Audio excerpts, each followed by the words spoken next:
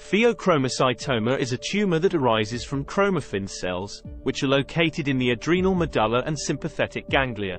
Chromaffin cells produce and secrete catecholamines, including adrenaline, epinephrine, and noradrenaline, norepinephrine, which are hormones that play a key role in regulating the body's response to stress. In pheochromocytoma, chromaffin cells grow and divide uncontrollably, leading to the formation of a tumor.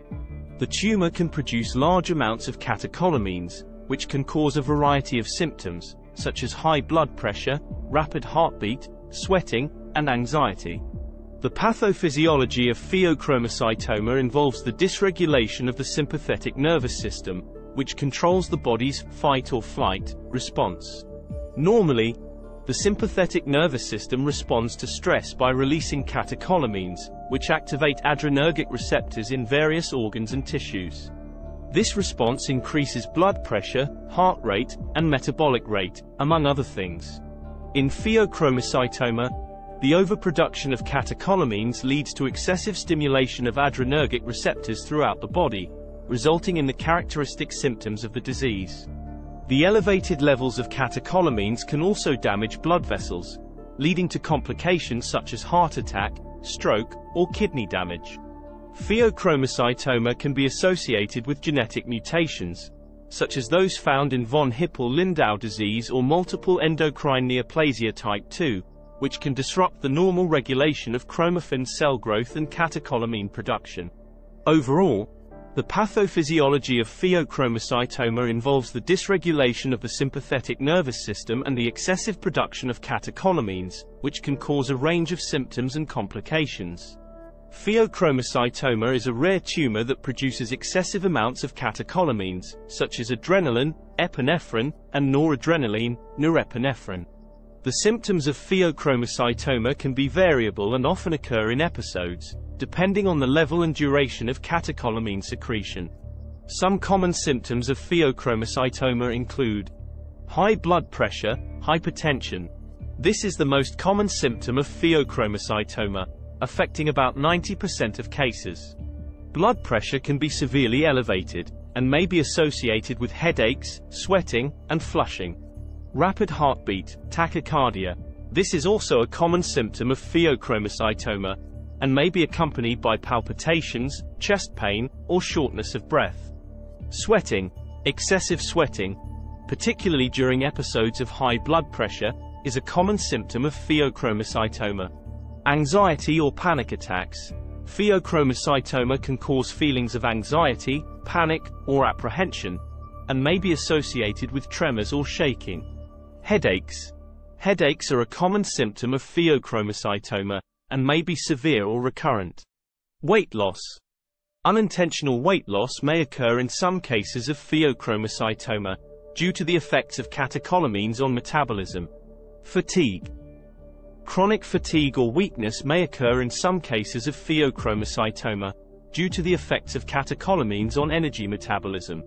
Other symptoms. Other less common symptoms of pheochromocytoma include abdominal pain, nausea, vomiting, constipation, diarrhea, and vision changes. The diagnosis of pheochromocytoma typically involves a combination of medical history, physical examination, and laboratory and imaging tests. Here are some of the common diagnostic methods used for pheochromocytoma. Medical history and physical exam. Your doctor will review your medical history and perform a physical exam to look for signs and symptoms of pheochromocytoma, such as high blood pressure, rapid heartbeat, sweating, and anxiety. Blood and urine tests. Blood and urine tests are used to measure levels of catecholamines and their breakdown products, such as metanephrines and vanillyl mandelic acid, VMA.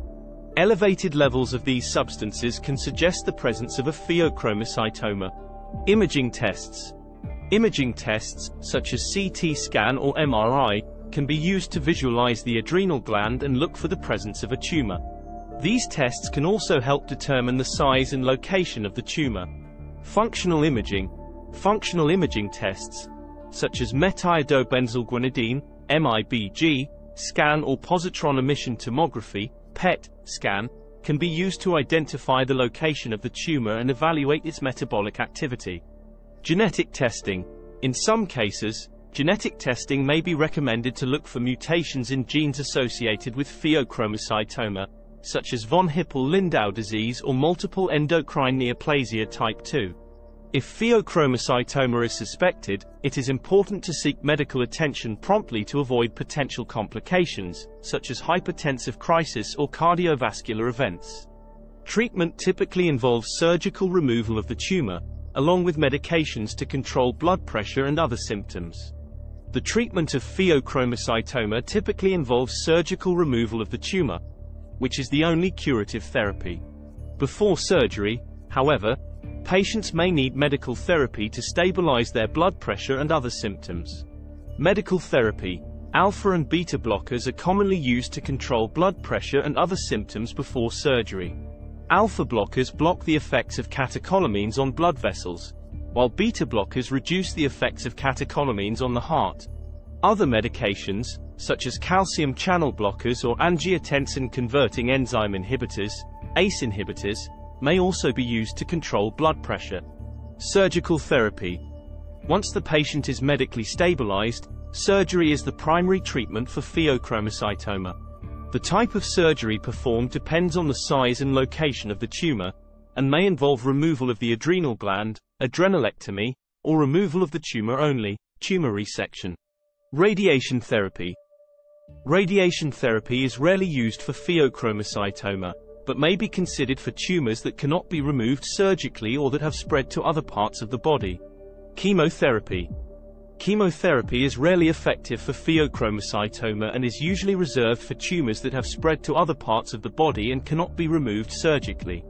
It is important to note that pheochromocytoma requires careful management and follow-up, even after successful surgical removal of the tumor.